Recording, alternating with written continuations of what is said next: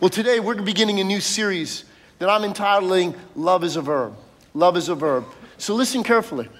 The quality of your life is determined by the quality of your relationships. Think about that statement for a moment. The quality of your life is determined by the quality of your relationships.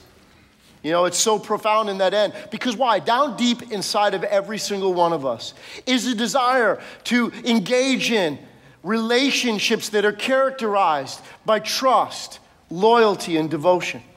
It's a part of the fingerprint of God upon our soul. Because whether you're a Christian or not, every single human being was made in the image and the likeness of God. God created us for these types of relationships. That's why we crave them. That's why we long for them. That's why we look for them in every area, because God is love and God created us for these types of relationships. And there's nothing that can satisfy our lives more, nor more joy or fulfillment that we can experience, but through healthy relationships. But you see, part of the problem is this. As much as we long for them, as much as we desire them, it's kind of like chronic dehydration. What do I mean by that? To stay hydrated, 75% of our body is water. And so medically speaking, they tell you that to be healthy, one of the most important components is that every one of us need to drink minimally 8 8-ounce glasses of water a day. Because when our body is properly hydrated, we work at our optimal. We resist disease. Our bodies work as they're intended and created by God to do. But the problem is, in a country like America, we are chronically dehydrated. In other words, most people don't drink that much water. And what happens is when you don't drink water as you do, your body goes into a survival mode. And so it does enough, but really what happens is it becomes a breeding ground for disease or other problems that we don't even recognize, because most people aren't even conscious of the fact that they can be chronically dehydrated. And what happens is we try to drink other things, but the fact is there are certain things that we drink, like coffee or soda, that are diuretic. What do I mean by that? Is they actually take water out of our body, not put water into our body. And so if you're not recognizing of that front, it's like this. If you've had unhealthy relationships, we have kind of gone into a survival mode where we've had relationships in our lives, but the relationships many times we brought into our lives draw more out of us than ever put anything into us. And we're kind of in a state of really not recognizing what are healthy or unhealthy relationships. And as much as we crave the relationships, we long for those ends, here's our problem. We live in a culture where relationships are expendable. In other words, when things get bad, people move on. Here's the motto in today's times for relationships. When the going gets tough, the tough get going. And really what we ask deep down inside, we may have never voiced this question, but we ask ourselves internally this question: is it possible to remain for the long haul, to remain in relationships that are characterized by that love and trust, committed relationships, relationships that survive no matter what life sends its way, no matter what difficulties it faces? Is it possible to live and have long-term relationships this way? It kind of reminds me of a movie I watched years ago, and it's always dangerous to bring up a movie because, you know, there's always a good and a bad usually to most movies that are out there. So when I bring up one, it's not an endorsement to go out and watch it. But listen, there was a movie I watched years ago called Juno. And if you've ever seen the movie, it's about a teenage girl, and one of the most moving parts of the movie is she came to her father, and it's such a special time, because she said to her father, she was going through difficulty. She said, "Dad, I'm losing my faith in humanity." She said, "Dad, is it possible that people can remain in relationships? Can they stay happy in relationships forever? Is that even possible? Is it even capable of end?" She'd seen nothing but the brokenness of relationships in our world. And whether or not, that's what I want to in this series, address that issue, because whether we've ever asked it out loud or whether it's just been something in our heart, is it possible to remain long-term in healthy relationships? Because again, the quality of our lives is determined by the quality of our relationships. But in our day, if we'd be honest about it, it's never been easier to engage in relationships. I mean, it's never been easier to find opportunities to begin relationships, especially in the romantic way. Okay, there are over 1,500 websites out there today designed just to help you meet somebody on a romantic level. And here's the problem, okay? To fall in love only requires one thing. You know what that is? A pulse. But to remain in love, that's the challenge.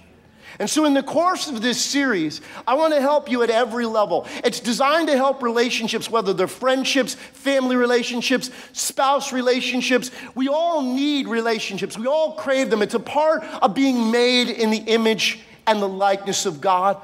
But can they remain? Because if you take your cues from culture, the unwritten rules of relationships in culture kind of go like this. You probably know them because, listen, they say things, it's like, do unto others as they deserve. Do unto others as they do unto you. Do unto others as your mood dictates. Do unto others until you manipulate them into doing what you want them to do. Do unto others until you wear them down and they give in to your demands.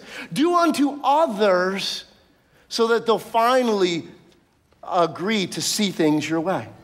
And those are kind of the unwritten rules. In fact, you add to that, in our current culture, we have an intolerance for every level of disappointment. And we have this low threshold of relational pain. So in our current culture, if the problems arise in any area on those fronts, we're willing to dump relationships and try to start a new one. And so in the midst of that, with situations that way, can relationships remain? Because the first casualty of a fallen human race was relational fallout. Immediately when Adam and Eve sinned in the Garden of Eden, the very first realities that manifested was this. Their relationships became characterized by hiding, which created mistrust. And the idea that somehow, some way, we weren't going to be open. We weren't going to allow ourselves to be vulnerable or exposed. And they were characterized by relationships that engaged in hurt and blaming one another. And so often when you deal with relationships in our current culture, people look at other people and say, they're the reason why it's not working out. They're the problem. And we're constantly in that finger-pointing, blame game commitment. Because why? It began right from the beginning. The fallout started by reversing the order of God. Instead of putting others first, we put our own needs before the relationship needs. And here's the reality. No matter how hard we try, no matter how noble our intentions may be, if we go into relationships putting our needs above all else, no matter how much we desire that relationship to remain, it will eventually fold because it won't be strong enough to support that end. Why? Why? Top psychologists today, listen to this. Top psychologists today in our day say this: to have a healthy psyche, and this is something that Kathy and I learned just a few years ago, truthfully, as much as I've been in the Bible, because you know why? People expect in relationships someone else to fill a need that they feel is missing in their lives. But see, healthy relationships are achieved by two healthy people coming together. Because why? Nobody can do for you what only God can do for you. And so top psychologists say to have a healthy psyche, and it's amazing to me because the word psyche comes from the Greek word for soul. So to have a healthy soul, this is what top psychologists say. We need massive doses growing up of respect, encouragement, comfort, security, support, acceptance, approval, appreciation, attention, and affection. Now I know that characterizes every home that you were raised in. Again, listen to that list again. Massive doses of respect, encouragement, comfort, security, support, acceptance, approval, appreciation, attention, and affection. Well, if you're like most of us that are here, we didn't grow up like that. We didn't get all of those things. And because when you look at that list, you recognize there's a deficit in me. What we go into relationships looking for is someone to fill that deficit, someone to make up that end. But the relationships are not capable of being able to fill that need because only God can do for us what no one else can do for us. So if you have a Bible, I want you to turn to the Gospel of John. If you're new to Bible reading, just find the New Testament. See, the Bible is not a book. The Bible is a collection of ancient manuscripts. And the first 4 books, the first 4 manuscripts that are in the New Testament are 4 eyewitness accounts of the life of Jesus. Now, we're looking for John, who was written by John. They weren't real creative about what they named books in those days, okay? John was a follower of Jesus, probably his closest and most intimate disciple, one who knew him better than anybody else physically. And John talked more about the subject of love than any other of Jesus' followers, any other of his apostles, any other writer of the New Testament. And so John gives us, so turn to John chapter 13 and listen, because Jesus stepped into this chaos, this relational minefield that we have in humanity. And here's the reason Jesus came. He came to fix what was broken. And how did he achieve that? How was he about to do that? Because Jesus was going to restore a relationship with God that was characterized and established in love. That's what Jesus came to do. And as a result of that, Jesus gives us the key to lasting relationships. And what's the key to lasting relationships? Jesus taught us to turn what the word love that we usually and generally acclaim as a noun. In other words, something that I fall into, a feeling that I have, something that I experience. He teaches us to turn what we generally assess as a noun into a verb. In other words, to make love a verb. To be a follower of his, to be a child of God, it would require us to make love a verb. Now in John chapter 13, look at verse 34. John chapter 13 and verse 34, Jesus said this. He said, a new command. Notice that how he put it. This is not an option. Because it was so central to his work, because it was so critical to our own lives and to the quality of life that he came for you and I to experience, this was not something that he left as an option. This was a command. In fact, if you study the New Testament, which I encourage all of you to do, the Bible is such an awesome book. When you read through the Bible in all of those ends, what you find woven through the New Testament and all the different books that are collected in it, is that really the only command God ever gave us in the New Testament is just one. What Jesus is saying here. Because all other commandments, any other requirement God ever had for humanity is all simplified into the fulfillment of this one simple command. And what was it? A new command I give you. What is that? Love one another. Jesus said, what you normally take as a noun, make it a verb. Love one another. And then he says this, look at this next part. As I have what? Loved you, so you must love one another. And the order there is critical. Because their ability to love one another was because why? Because Jesus first loved them. Now, interesting, when Jesus tells us this, he first of all introduces a word that had not existed prior to his coming. The word love is the word agapeo. I put it into your notes. And when you try to find a definition of agapeo, I put it in this way. It's that it's love in a benevolent way. Because it's hard to describe.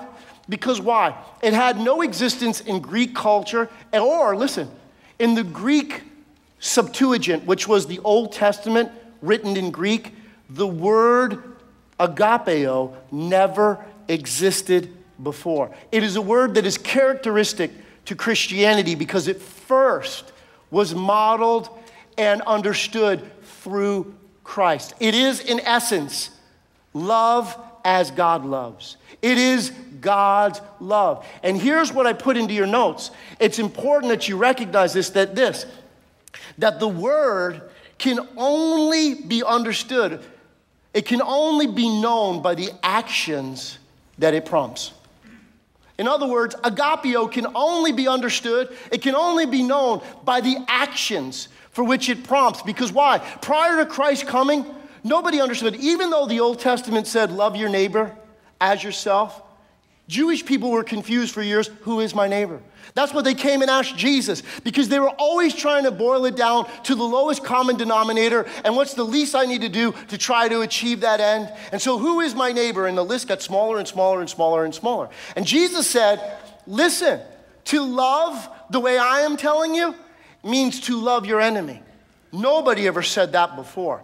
Jesus said, if you love people who are nice to you, what difference is there in you than all the other people who are in the world? Because everybody does that. Everybody treats those who are nice to them nice in return. But I'm saying to you that this love is expressed in the ability to love your enemies. That is revolutionary. What, are you kidding me?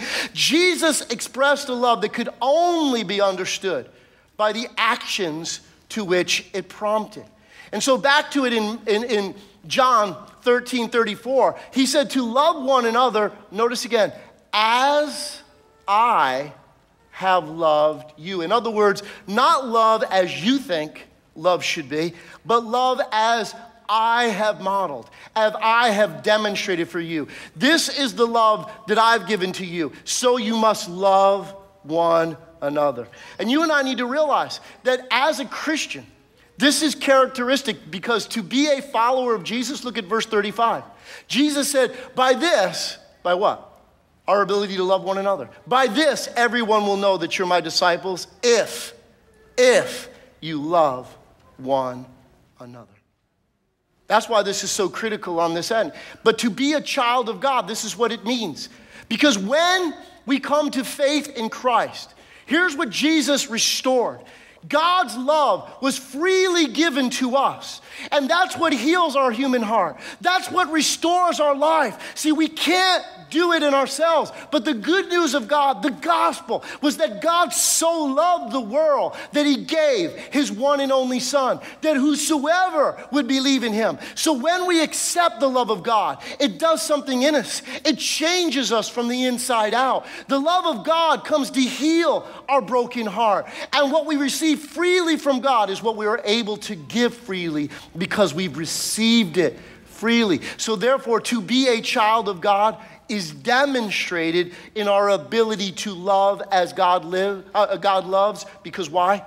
Because God intended us to live as he lives. And the way that we live as God lives is to love as God loves. And that's why if you're taking notes this morning, listen. First reality that you need to take down. Listen. The ability to love as God loves is the product of the new birth. See, when we are born again, something changes from the inside out. When we place our faith and trust in Jesus Christ, God performs a miracle inside of us. We are changed. The Bible said, if any man be in Christ, he is a new creation. All things pass away. All things become new. We become children of God. And what does it mean to be a child of God? It means that now we have the ability to love as God loves. Why? Because we're born of God. And God is love. So our ability to love is because we are children of God. And that's why, look at this verse. In 1 John 3 and verse 14, it says, we know, here's something positive the Bible gives us. Because my question to you would be this: how do you know that you're born again? How do you know that something has changed inside of you? How do you know, okay, that you just didn't have an emotional fit and nothing happened? How do you know that it stuck? What is it? Okay? We know we have passed from what? From death to life. In other words, we're made new. We're changed. How? How do we know it? Because we love each other. Anyone who does not love remains in what? In death. If you are born again, if you are a child of God, then you have the ability to love as God loves. You have the ability to live as God lives. And we can love one another. Why? Because we are born of God. God lives in us, and therefore our ability to do it. In fact, 1 John 4:7 says it this way: dear friends, let us love one another. Why? For love comes from God. Get the order and importance. See, God gives freely to us. Love comes from God. In other words, it's not something that you have to psych yourself up into. It's not something that you have to pretend that you have when you don't have it. You have to recognize love comes from God. And that's why the order is critical. When Jesus was asked the question, what's the greatest commandment? He answered it, but he answered it in twofold reality, and the order was critical. He said to love the Lord your God with your whole heart, mind, and strength, and to love your neighbor as yourself. In other words, if your relationship with God is healthy, then your ability to love others is there. And love comes from God. That's why the order is critical. It's impossible to love other people as God loves without a relationship with God, without maintaining that union with God, because love comes from God. What we need inside of us, God gives to us what no one else can give to us. And what he freely gives, he expects us to freely give in return. See, God doesn't expect us to take in the love of God and just keep it to ourselves. Why? Because the nature of sin is selfishness. It's putting the needs of me above everybody else. God meets our needs, but he does so in a fashion that then we can become children of God to help meet the needs of others because we become the agents of God. See, that's where the critical distinction is. God's the one that meets the need. The other person can't meet our need. Why? Because if you put it totally in another person, let me rock your world for a moment, okay? We're going to disappoint you.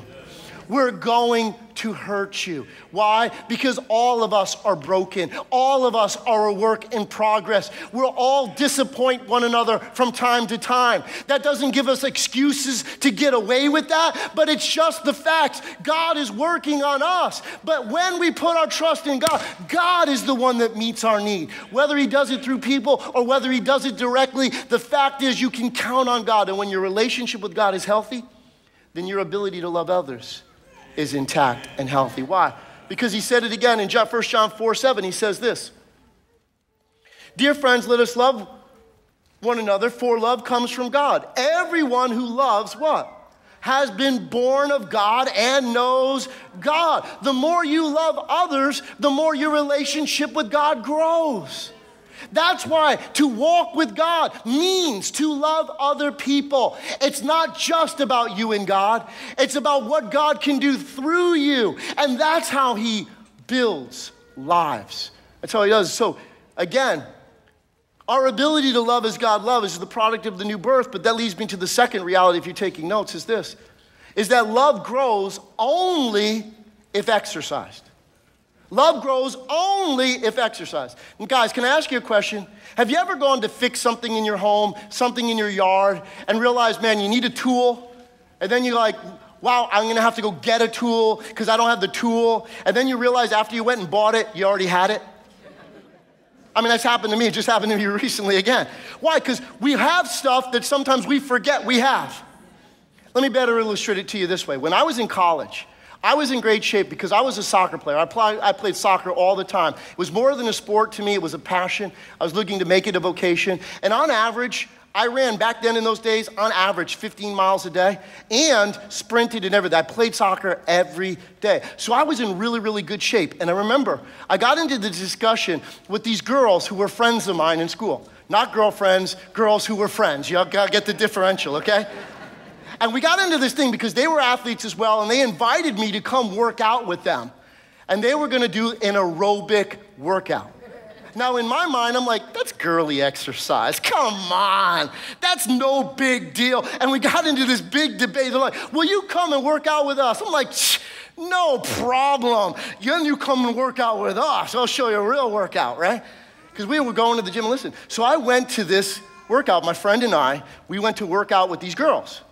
We get into this aerobic workout, and I'm going, wow, there really is something to this. I'm really having to keep up. I'm like going, wow, that's serious work. I changed my mind, changed my thinking, okay, on this end. But the reality is the next morning, I woke up sore in places that I didn't even know I had muscles. I walked around, my butt was all tight, and I was having to walk like this. I was like, I didn't even know you had muscles in your butt. I never worked those out in the gym. I never had that experience. And I was so sore because here's the point. All the time I had those muscles, but I had never exercised them. And the fact is, you all possess the love of God. The question is, have you ever exercised it? Have you ever done something with what God has freely given to you? It's there, we have it, but it only works for us when we exercise it. Again, making love a verb is about what you do. It's not just how you feel, it's what you do. So the question is, what are you doing with the love of God? It requires action. It requires doing something with it. In fact, look at this. 1 John 3:18 says this, "Dear children, let us not love with words." Aren't we great at that? Love your brother. We come to church, oh, love your brother. Okay? Until they cut us off trying to leave the parking lot. Okay? Love your sister until she wears the dress that I'm wearing that I thought I was the only one that had one. Oh, you mean that doesn't happen to you? Oh, I must be in the wrong church. No, the reality of it is, okay, love is in action. Dear children, let us not love in words, but what? Or speech, but in actions and in truth. Real love is displayed not in what somebody says to you, but what they do for you. See, a lot of people say, I'm there for you, brother. But you really know they love you is when they are there for you. When they show up and not just tell you that they're coming. You see, we recognize it. Isn't that what we really want ultimately? Not people to give us lip service. We want people to actually be there. He said, let us not love in words or speech, but what? In actions and in truth. You have to exercise. I know that is a dirty word here in church. Exercise. Oh my goodness. It's like God expects with the body that he gave us, we do something with it. More than just pray for it. We need to actually take care of it, which means we should honor it in what we eat. We should actually engage in exercise. I'm sorry if that's offensive, but the truth is, you gotta work with what you got. And what you got might turn into what you want it to be. That's the problem. So you gotta do something with what God's given to you. Love needs to be a verb, because look at this, Romans 13:8, he says, let no debt remain outstanding, except the continuing debt of love one for another. For whoever loves has fulfilled the law. In other words, if we would just center on this reality, anything God has ever given or expected us to do can all be assessed in this reality. Love your neighbor as yourself. Because if you love me, you won't lie to me. If you love me, you won't steal from me. If you love me, you won't murder me. Okay? Anything God has ever given as a moral imperative can all be wrapped up into that reality. If we just centered on exercising love, we would fulfill anything that God's ever required of us to do. Which leads me to our next point. Listen, look at this. Healthy relationships are less about choosing the right people. Why? Because the first reality that we come to whenever there's a problem, we say, it's their problem. You know, the friends that I had, that was the problem. I had the wrong friends. It was that group of people. We're in a marriage and we say, man, it ain't going right. You know why it ain't going right? Because I'm married to the wrong one. The problem is I got the wrong person. I need to exchange it. I need to get a new one. Or we say, you know what? The problem is my church. It's the people in my church. I need a new church. I need a new group of people. It's those people over there. They're the problem. Healthy relationships are less about choosing the right people and more about choosing to be the right person. One who loves like Christ. See, we constantly want to put the attention on what everybody else is doing. And the question from God is, what are you doing? How are you using the love of God? What could be different? How could your relationships actually change if you were to exercise the love of God in you? If you did something with it? Because see, with exercise, you grow stronger. How? By doing it. The more you do it, you see, the more resistant you become. Because why? You know, it's kind of like with lifting weights. Strength is assessed because what? Stuff that used to weigh you down, the stronger you get, you're able to push it off. And the fact is, the stronger you get in love, what people do in your life is less about holding you down and more about strengthening you in God. You recognize that every time somebody acts unlovely is an exercise opportunity for me to grow in God, to demonstrate and allow Christ to be formed in me, that I can live like God and experience, because here's what God's intention was. that we would experience life as he lives it. It's a quality of life that God invites us into if we learn to love like he loves. And so we need to recognize it's less about choosing the right people and more about choosing to be the right person. Why? Because that's what you can control. So you can't control what other people do. You can't even control what your spouse does, what your kids do. The thing that you can control is what you do. See, when somebody does something to you, that doesn't have to change your attitude. It's what you do with what they do to you that affects your attitude, that determines your outlook, that makes your day either good or bad. See, when you choose to be the right person, in other words, you choose to exercise the love of God, to learn to love like Christ loved. And so that's why it says to us, listen, 1 John 4:11 says this, dear friends, since God so loved us, notice this, we ought, notice this, ought. In other words, this is optional. We all have the choice. Just because we have the ability to doesn't mean that we're going to. Just because God gave it to us doesn't mean we're going to do anything with it. Don't we have tons of stuff that way? We buy stuff, we stuff stuff in our house. You've got tons of stuff in your household that you bought that you never use. It's stuffed in closets, it's stuffed in basements, it's stuffed everywhere. In fact, we need more places to stuff our stuff with stuff we never use. And so it is with Christ. God gives us more stuff, but we don't even use the stuff that we have. And God's saying, how could it be different if you actually did? We ought to love one another.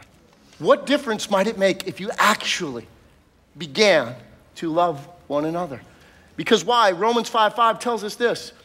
And hope does not put us to shame because God's love, notice this, has been poured out into our hearts. God's not cheap. God's not stingy. He's constantly pouring everything that we need. The problem is never with God. The problem is using what you have. He said, it's been poured out where? In our hearts. It's there, but do you use what you've been given? It's been poured out in our hearts through the Holy Spirit has been given to us. Right there. See, that's what it means to be a child of God. The first fruit of the Spirit. In other words, what does the Holy Spirit produce in us? The very first reality is love. We are all capable of producing this consistently because that's what it means to be a child of God. That's what it means to be a follower of Jesus. Therefore, if we made love a verb, we would take and use what God's given to us. So, thank God, God gave the Apostle Paul this responsibility. Because Jesus came along and told us, love one another. Then God raised up the Apostle Paul to help us to understand what does this love look like in real time? How does it act? How does the love of God manifest itself? What does it do? What does it actually look like when it's exercised?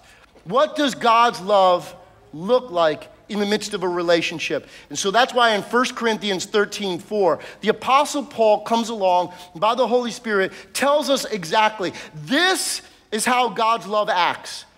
If we were to look at this alone and just commit this to our own hearts and recognize this is God's 10, 1 Corinthians 13:4 says this, and notice all of it is love is. In other words, it's an action.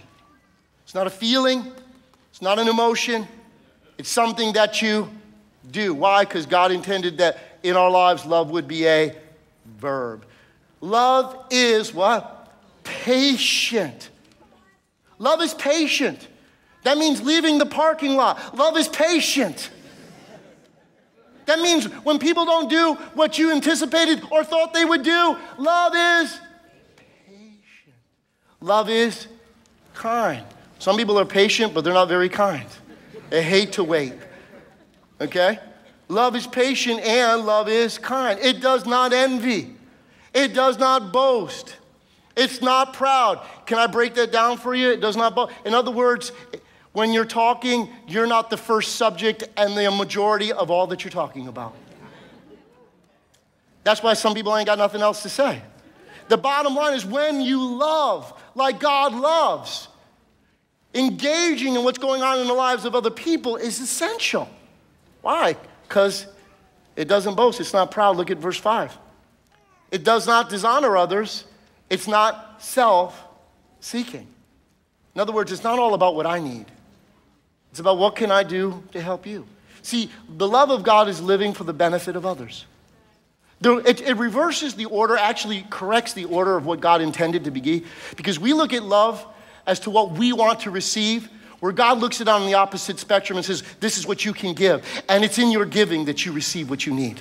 So we're waiting to receive it before we do anything. And we have this showdown that happens in relationships. Well, I'll do when they do. And God said, no. You've got this wrong. Love is a verb. What are you doing? If you're waiting for somebody else, then you're not exercising what you've been given. Love does not dishonor others. It's not self-seeking. It's not easily angered. You know, it doesn't get irritated and upset. That's awesome. If you got a teenager in your household, it's great to remember, love is not easily angered. Can I get an amen? It's all the opportunity to recognize God works in us, and that's how it looks. It's not easily angered. And here, look at this one. It keeps no record of wrongs. What? Are you kidding me? You know it as well as I do. Whenever there's relational tension, we pull out the list. Do you know what you did? And we can tell you to accurate details 10 years, 20 years, 30 years ago. Do you remember when you did? You knew where you were, what happened to every little bit of a detail, even down to the contortion of their face. You could tell it, and you got the list, and the list goes on. But hear what? Love means burning the list. Love means keeping no list. It means erasing the tape. It means burning the calculator. It means getting rid of all the stuff that you want to bring up again and again and again. That's not love. It's not easily angered. It keeps no record of wrongs. Verse 6. Love does not delight in evil, but rejoices with the truth. Why? Because verse 7. It always, notice it said always. Not most of the time. Isn't that how we gauge ourselves? Well, you know, most of the time I do that. Well, I'm usually this way. No, but love always protects. It always trusts. You know, why is it when something didn't go our way, immediately our mind goes into suspicion mode? Well, they must be doing, and you have your list. No, love always trusts, always hopes, always perseveres. In other words, guys, that's the love of God. You say, well, if that's the love of God, what am I? You feel sunk. If that's how God's love acts, I would dare say most of us here probably don't have the best track record at it. But here's the point. You can't get overwhelmed. When you talk about exercise, one of the reasons people don't exercise is because we look at the end result and we say, oh my goodness, I could never be, and therefore we do nothing. When the fact is this, when you want to get in shape, and the more out of shape that you are, becomes more discouraging. But the truth is this, you just start somewhere. You just begin with one thing. And if you're faithful with that one thing, you'll find that you get stronger, you get better. And the more you do it, the better you get, and the more in shape you get. And you realize that what you think you couldn't do before, now all of a sudden, you can do more than you ever thought you could do before. So here's the point, guys. Because listen, pick one area where you're weak. So when you start to work out, wherever you're weak, you start exercising it. And you may get sore. Is it easy? No. But you stay at it, and you know this, I will gain strength. I'll be able to blow through this and stretch myself and do more and more and more. You start one place. Why? If you're taking notes, listen. For relationships to remain strong, we need to make love a verb. In other words, it's about what you do. Let me help you in this respect. It's kind of like your bank account. If you go to make withdrawals and you never put any deposits in, that's why most of your relationships are NFS. You know what I mean by that?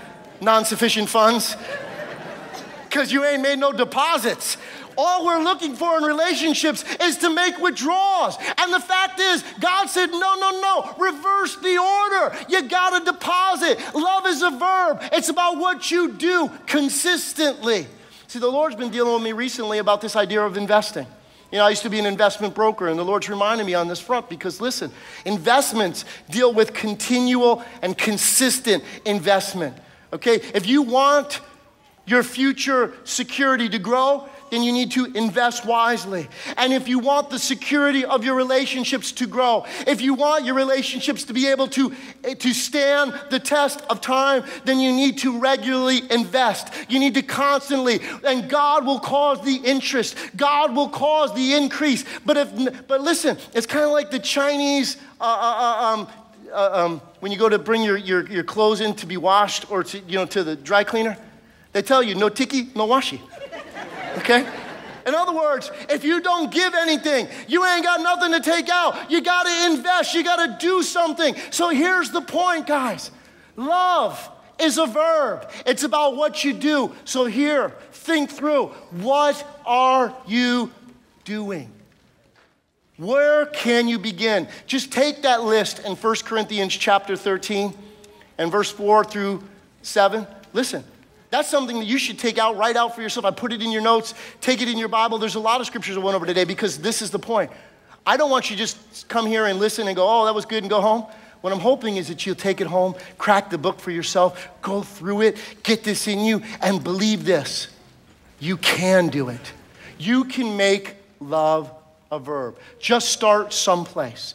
Take one of those areas. Where do you struggle the most? Where are you the most weak in relationships? Are you not patient? Then begin to exercise a plan. See, whenever somebody starts exercising, the first thing they do is develop an exercise regimen. And what you need to do, take just one area. Don't get discouraged. Don't get overwhelmed. Just one part. Some of you need to say, I need to get rid of my list. I need to stop taking account of things that have been done wrong to me. I need to forget all that. I need to give up all that. I need to get over all that. I need to go on from all that. Start in just one place. Listen to me.